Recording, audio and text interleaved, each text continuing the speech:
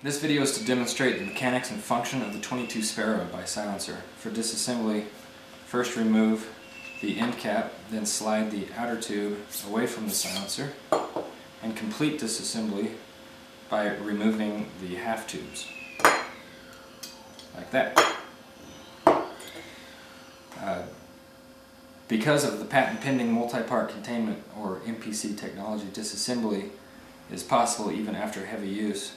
Traditionally, take apart silencers disassemble with radial movement, which means the outer tube has to be twisted around, slid off, or the baffles have to be pushed through the outer tube.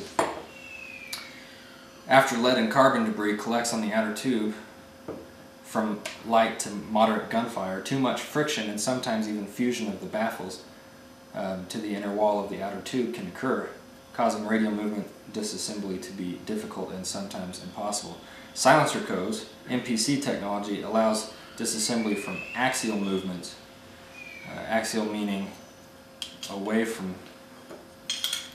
the baffle stack like this, meaning it doesn't matter how much lead and carbon gets inside of there, you can always break those apart. For best results when reassembly occurs, when you take it off from gunfire, it leaves an imprint of the baffles on the inner side of the half tubes. All you need to do is look at the shape and line it up with the baffles and put it back together. Slide the outer tube back over the half tubes and end assembly by tightening the end cap on. And that is how you assemble and disassemble the 22sparrow.